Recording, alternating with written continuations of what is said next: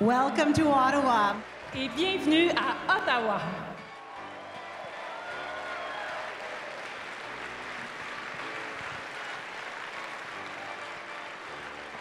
I really want to thank you all for being here with me, for being here with all of us together. Merci pour votre temps, merci pour votre engagement et merci pour votre énergie.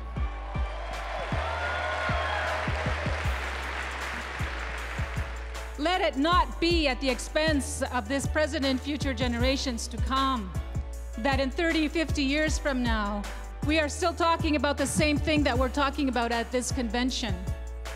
Si on veut vraiment faire de ce pays un beau pays, comme il se doit de l'être, un pays juste et égalitaire et à la hauteur de ce que nous sommes, eh bien, il faut qu'on s'élève, il faut qu'on s'organise et il faut qu'on se tienne debout. When we stand together, we are not the many weak, we are the many strong. Mais nous n'avons pas le droit de décevoir nos propres militants. Nous n'avons pas le droit de décevoir celles et ceux qui croient en nous. Nous n'avons pas le droit de nous décevoir nous-mêmes.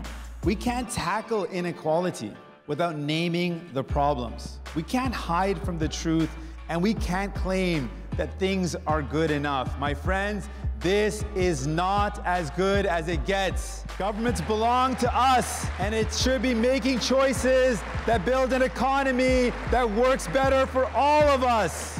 It's up to us, my friends. So speak up. Talk to your families. Talk to your neighbors. Talk to your friends. Show them that a better way is possible.